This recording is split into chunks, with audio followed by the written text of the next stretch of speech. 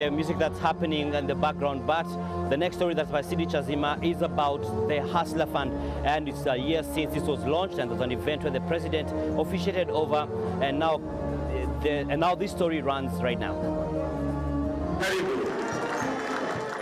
At the first anniversary of the Hustler Fund, President William Ruto spoke on the challenges and successes of the fund.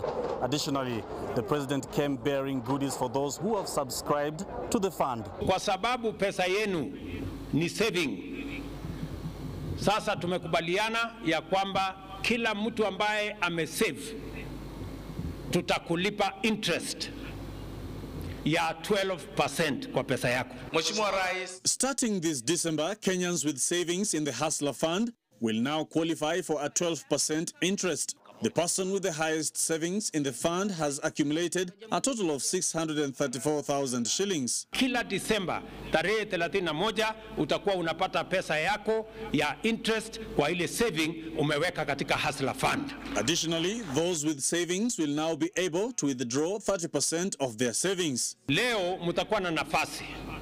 Ile savings yako 30% ya your savings unaweza kuchukua leo uende ufanye naye biashara yako ingine. The government has promised to increase the loan limit for those who will not withdraw 30% of their savings in the next 1 month. Hawa Wakenya ni Wakenya milioni 1.2 ambao wako na nafasi ya kudouble their limits using their savings, so that we begin the journey to have a savings-led lending. In a move to encourage the culture of saving, government is promising to match the savings of 1.2 million Kenyans.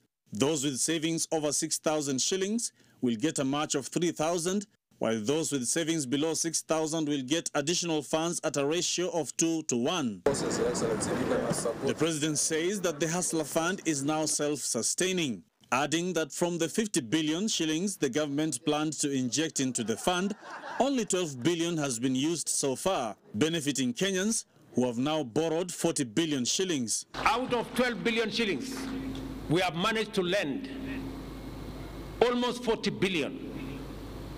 As Kenyans pay, they borrow. So this product is sustaining itself.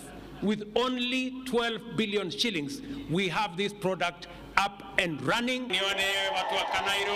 The Hustler Fund anniversary celebrations brought together Kenyans from different walks of life, many of them small and micro enterprise owners. Deputy President Rigathi Gachagua and the Principal Secretary, Ministry of Cooperatives and MSMEs, Susan Mangeni, took this opportunity to dissuade Nairobi Governor Johnson Sakaja from hounding hawkers away from the central business district of Nairobi. We shall decriminalize work.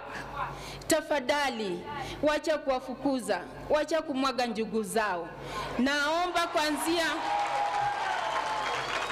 mimi ninaomba kuanzia next week tunakaa chini na trade officers na sisi wote kutoka kwa 47 counties. Lazima tuongee jinsi tutatengea spaces za hao watu wauze biashara zao bila kusumbuliwa. The sight of these hustlers should not irritate anybody. We should love them the way we loved them wakipiga laini kutupigia kura. And we want to urge our county governments not to be pushed na watu wengine wale wako na mali matajiri kusukuma hao mahasala. Hao watu wako na mali hawakuwa wanataka sisi rais, hawa ndio walisimama na sisi. According to statistics from the Ministry of Cooperatives, the Hustler Fund has already disbursed loans to Kenyans to a tune of 39.5 billion shillings. Out of this amount, 29 billion has already been paid.